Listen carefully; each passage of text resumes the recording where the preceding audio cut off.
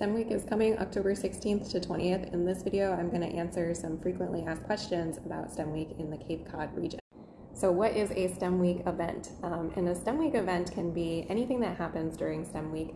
It does not necessarily need to be a large-scale public-facing event. So a STEM Week event can have a wide range of audiences. You might plan something that is open to the public, or you might do something special in your classroom. So having a STEM Week activity in your classroom, that counts as a STEM Week event, and we would love to have you put it up on our website as well.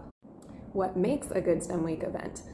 So a STEM Week event that is successful usually checks maybe one or two of these categories. So it's a hands-on event, it might promote career alignment, it might involve multi-sector engagement, maybe you collaborate with a community partner to put together the event, or it might feature the representation of women, people of color, English language learners, and people with disabilities who are historically underrepresented in STEM fields.